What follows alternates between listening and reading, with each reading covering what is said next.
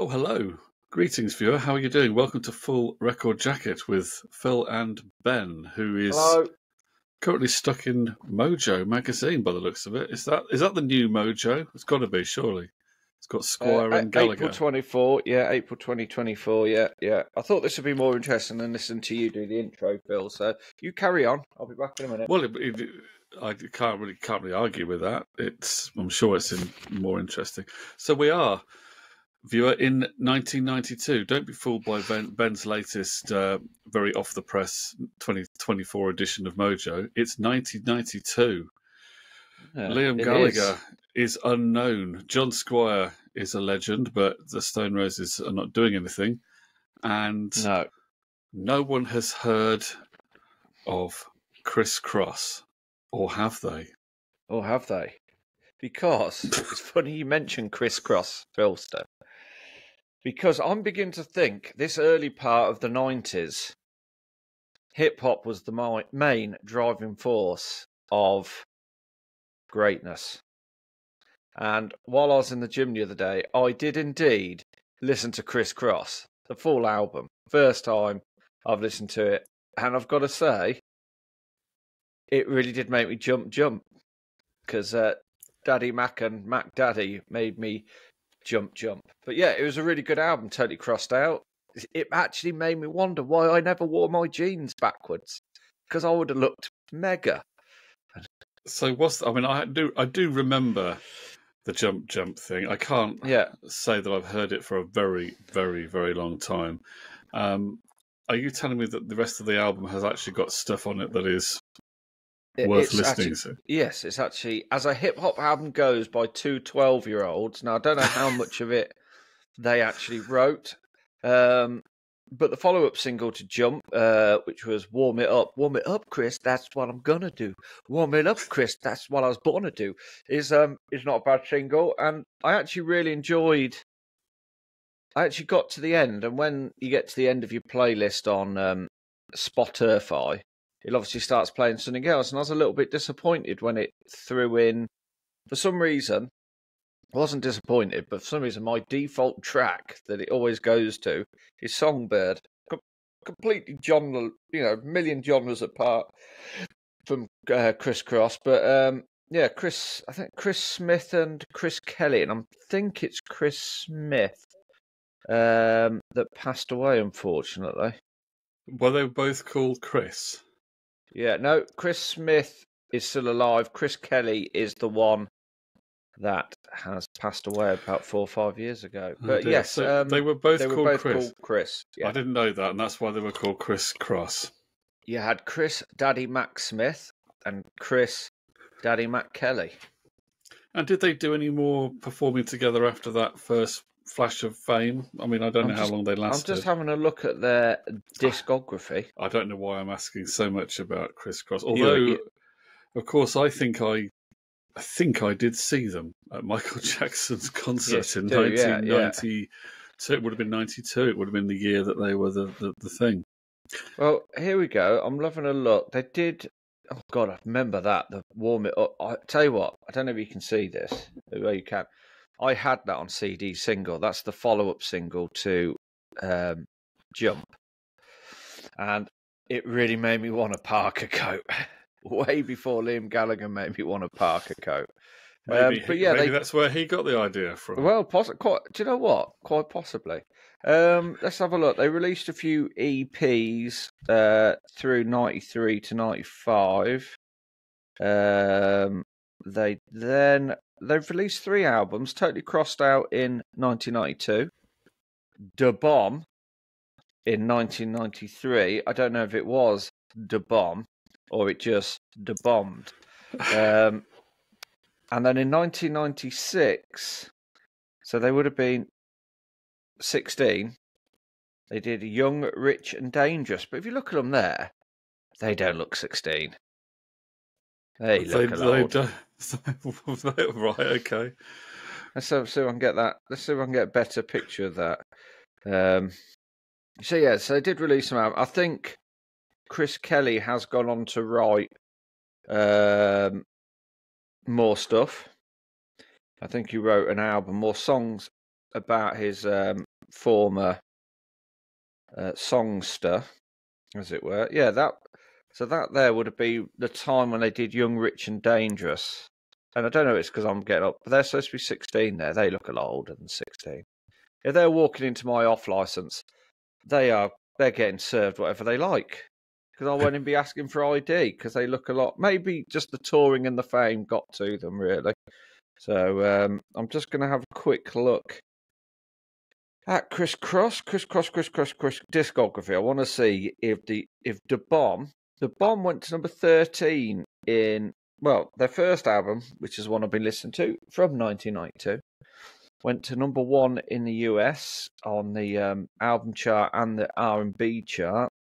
Only went to number 31 in this country, and their second album, bombed in this country because it didn't chart or wasn't released, and went to number 13 in America, which I suppose isn't bad, number 13 in America.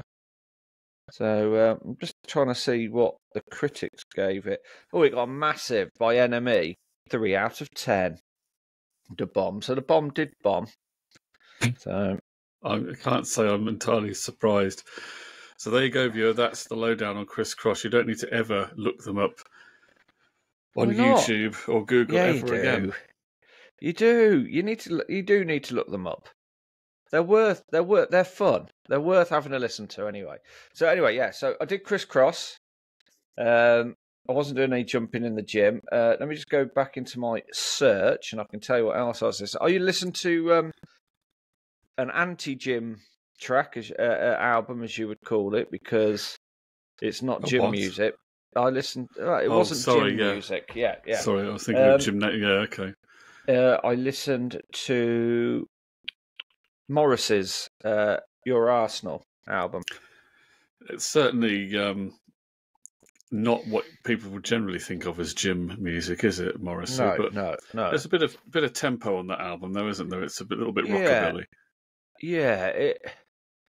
The thing I always find with Morris's solo stuff, because his voice is so defined, I find it hard sometimes to differentiate between Morrissey solo and it just being a Smith song, if you know what I mean. It's quite. I do know what you mean, because his voice is so dominant, really, to the Smiths' sound. Yeah. Even though there were 3 great musicians in the Smiths and they did have their own sound, it's kind of so dominated by him and his personality and his lyrics that they do sometimes blend into one. Apart. Yeah.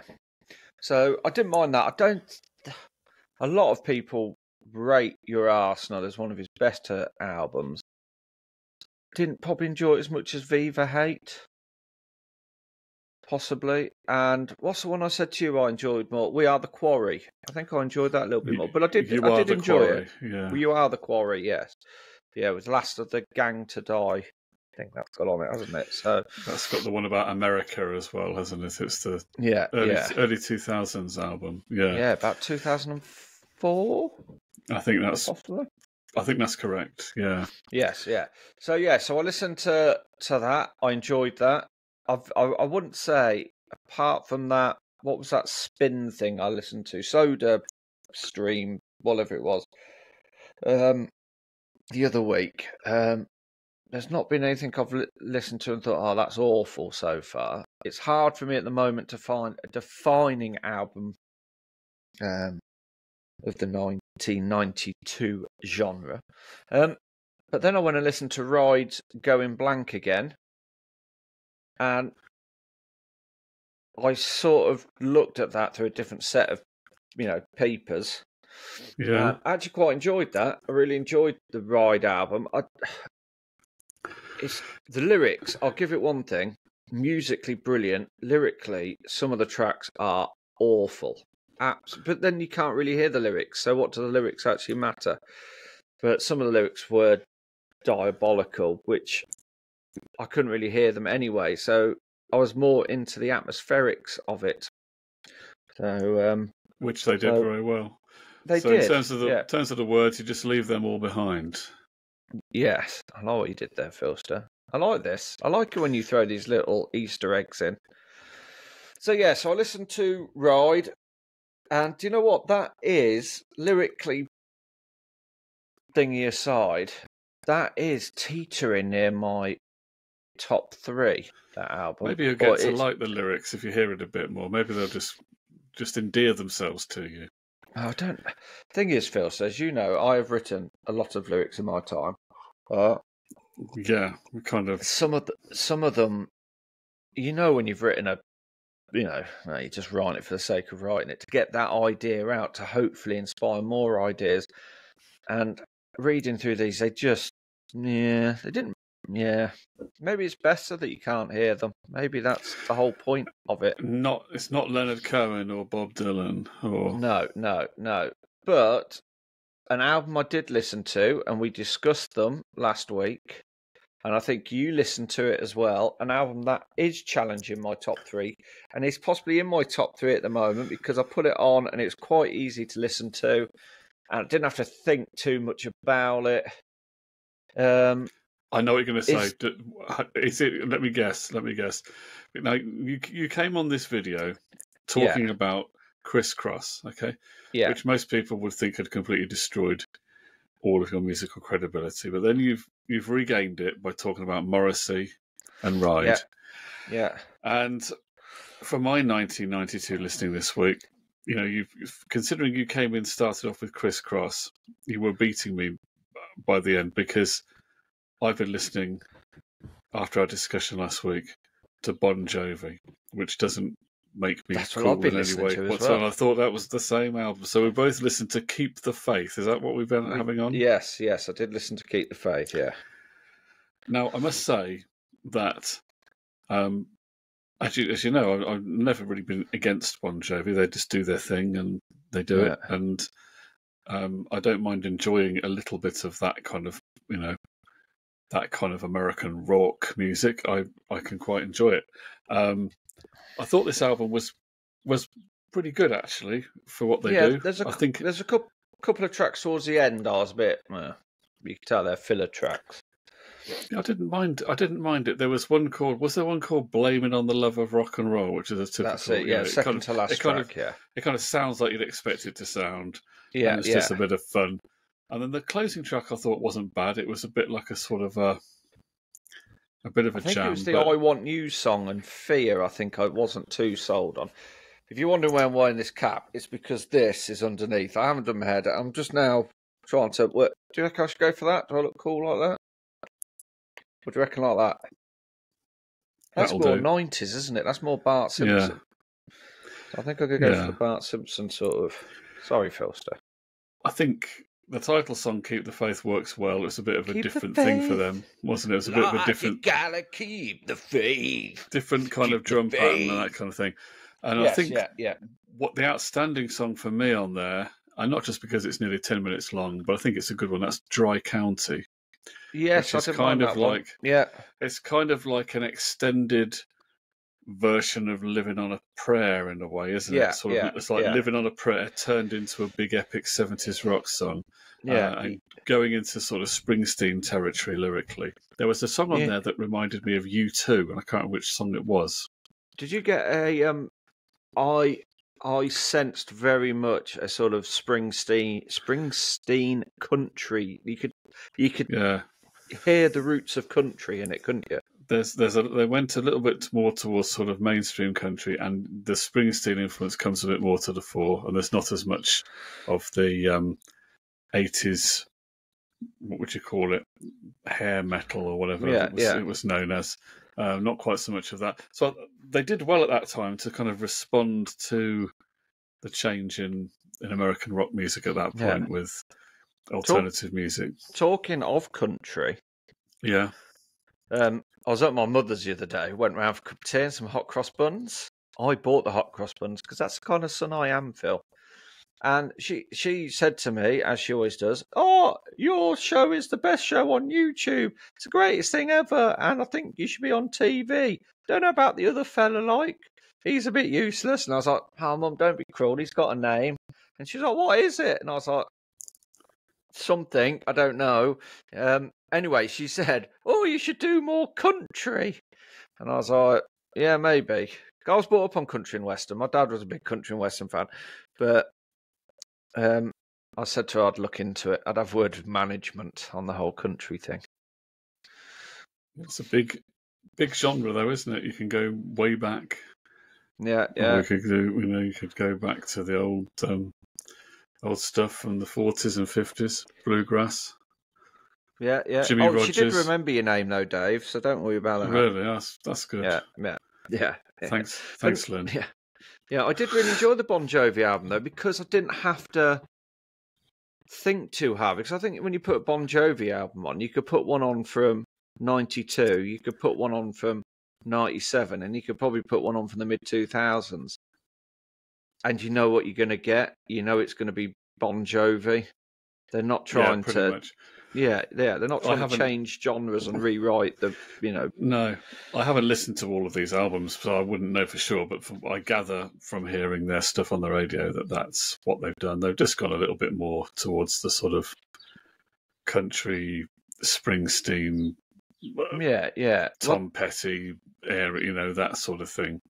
Yeah, well, their latest single, Legendary, I think I said it on the last show, it does remind me very much of kind of modern day Matchbox 20, how they've kind of gone. Because they started off, I wouldn't say Bon Jovi, yes, but similar sort of vein, power ballads, that sort of stuff. And now we're in that sort of rock, pop sort of bit, which is not bad. I quite like the new Matchbox 20 album. I mean, others may disagree, which is their right to. They shouldn't. I know where they all live. Though I did quite enjoy the Bon Jovi album for what it was. I don't think it's going to make my top 3, but I really don't know what my top 3 is going to be. See, for me, The Far Side is definitely in there, I think, and I can't not choose Dr. Dre's The Chronic, because I think that's a really great album. So it's between, at the moment, for me, that third spot is between Bon Jovi, Ride, Tori Amos and Criss Cross, depending on what I listen to this week, because we've still got another week to go of 1992. We have got a whole week of 92 to go. And I must admit, it's one of those where there's a lot of albums that are good, but you don't necessarily think, wow, this is so fantastic. It's got to be in my top 3. No, and that's the trouble I've had. Nothing has sort of grabbed me by the... Yeah, nothing has tried to extra grab me by the knackers. Something that makes me think it's one of my favourite albums of all time. Yeah, but that's just me on 1992. It probably is. No, because I'm in the same boat as well. I don't know whether you can still hear me, but I'm afraid I can't hear you at all. And you've gone completely frozen on my screen. I guess the system's still recording, and you're probably still there. Make sure you have a stable, still completely visible to the viewer. Oh, hello, Phil, I'm back. Oh, I just heard the word connection. I'm back. We're back. We're back in the room. I think I padded enough for time. But I was going to say, 1992 might be hard because there's that lack of, I wouldn't say quality, but lack of standout. It's going to get harder for 93 onwards. Yeah, although it might be easier for me to pick my top 3 from those years. 92 is just a weird one for me. From what? From 1993? I think we're suffering more technical issues on this front. Phil has gone. To be fair, what he is saying right now is the most important things he's ever said, which is nothing because he's frozen. I don't know if he can hear me. I don't know if you can hear me. I'm just talking to myself. I'm alone in a box, just sitting here. Oh, you're back. You're back. I was about to interject because I was hearing you the whole time. I think the software we use is pretty good at recording everything that we do, but sometimes we don't see everything that's going on. Sometimes, every now and again, someone goes a little bit blurry, and very occasionally we freeze. But I don't think we freeze for the viewer. Oh, cool. Is my hand moving? It's moving. Yeah, cool. It's blurry, but it's moving. Well, they're coming up in 93, aren't they? 93, 94. That's when we're going to get into... That's when Britain starts fighting back. Yeah. Well, we have one more week of 92 to go, so we will carry on our 92 listening, rushing towards the end of the month, and then you'll find out what those top threes are. But in the meantime, viewer, with all that information on Criss Cross, what more could you want? Join us for another one very soon.